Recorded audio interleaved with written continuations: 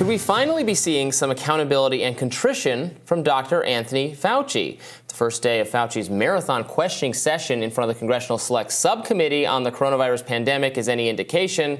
Probably not. During a 7-hour closed-door session, GOP lawmakers say that they grilled the good doctor on his previous testimony, asserting the NIH does not fund gain-of-function research. Fauci defended those statements and testified that he signed off on foreign and domestic NIAID grants without reviewing the proposals and was unable to confirm if NIAID has any mechanisms to conduct oversight of foreign laboratories that it funds.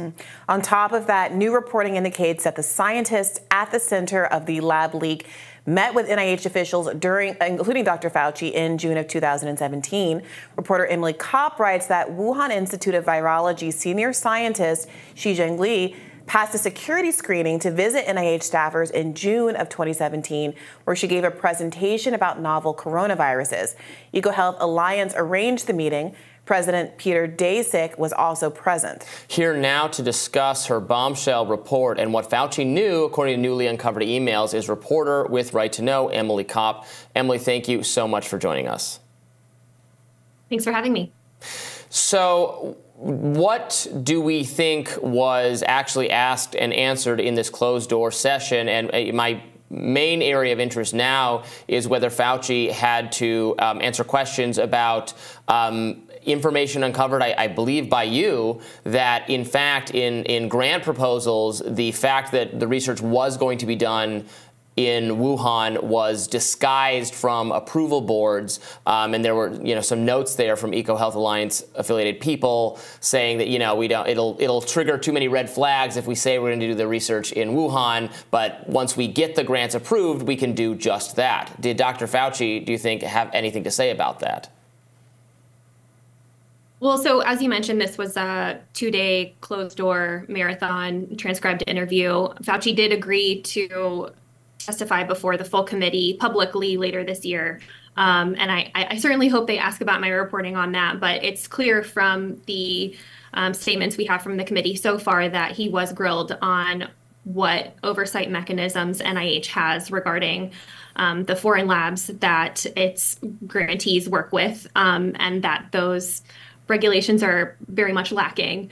A few other sort of takeaways from the notes that we have from the committee is that Fauci said that the lab leak theory is not a conspiracy theory, which contrasts with many of his other public statements and many of the statements of the virologists who worked with Fauci early in the pandemic to downplay the possibility of a lab leak.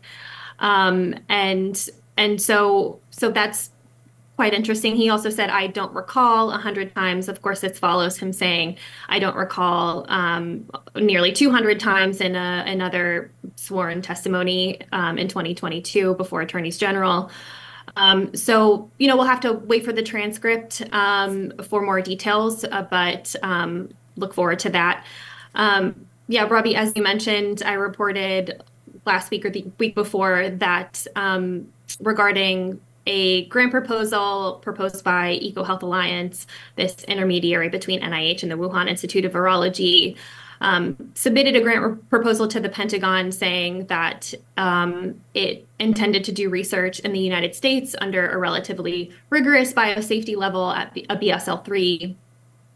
But notes I obtained on earlier drafts showed that this was a lie meant to mislead the U.S. government into thinking that the research would be more safe than it really was. And they, in fact, intended to do it in Wuhan at a lower biosafety level in which respirator masks are not required and ventilation conditions are not as rigorous, essentially in order to save on costs. But they wanted to make the grant makers more comfortable, quote unquote, so they misled them in their grant application. And this is important because this particular grant proposal, many scientists say, lays out a blueprint for creating COVID-19 in the lab. It calls for the collection of SARS-related coronaviruses and the insertion of fear and cleavage sites at the S1, S2 juncture in the spike protein. And of course, now, we've all experienced a pandemic of a SARS-related coronavirus with a fear and cleavage site at the S1, S2 juncture. So that's highly relevant information for the origins. And I'm sorry, was Fauci asked about that that document, that reporting? Because it's one thing to answer, I do not recall to questions about which there isn't a documentary record of him having been involved with those decisions.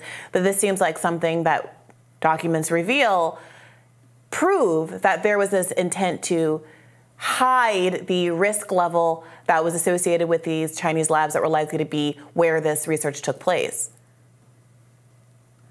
I wish I could say definitively. Unfortunately, all we have is statements from the committee. We don't have the transcribed interview yet. My understanding is that they'll use the transcribed interviews behind closed doors and the public hearing later this year to put together a report for the public.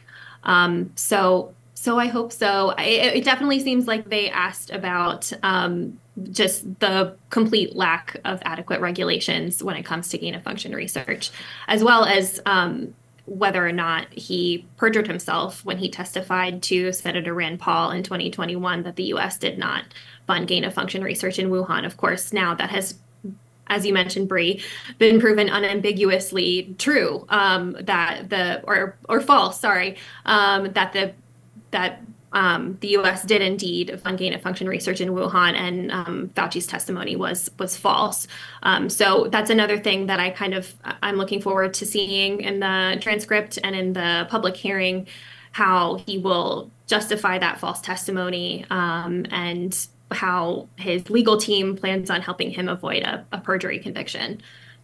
What else can you fill us in on regarding Xi Jinping's visit to the United States, how that was cleared, and how, if at all, that should inform our knowledge of the plan to do the research in Wuhan and whether it was going to be safe? Yeah, so I think the timeline here is really important. So we reported that Fauci and the staff at his institute met with Peter Daszak, the head of EcoHealth Alliance, and Xi Jinping, senior scientist at the Wuhan Institute of Virology, in June 2017 and October 2017. And by December 2017, a few months later, the NIAID, Fauci's institute, decided was very influential in helping to get rid of the pause on gain-of-function research, just a sort of research to enhance the danger of viruses that the EcoHealth Alliance and the Wuhan Institute of Virology was doing. So I think that timing is key. Daszak is known as sort of being a very charismatic person, as well as Xi, and so whether they influence that decision, I think, is something that we should consider and maybe ask Fauci about. And I think it's also an open question how Xi Jinping managed to pass a security clearing to visit, a U.S. agency, because we know from declassified intelligence that the Wuhan Institute of Virology was working with the PLA, the Chinese military, since at least 2017. So that sort of raises yet more questions about the lack of regulation when it comes to this very high-risk virology and the biosecurity risks associated with it. Why was that not a red flag for the NIAID back in 2017? Sounds like there can be some really fruitful testimony coming out of this and the hearing that's coming later this year. Thank you so much for staying on top of it, Emily. Thanks, guys.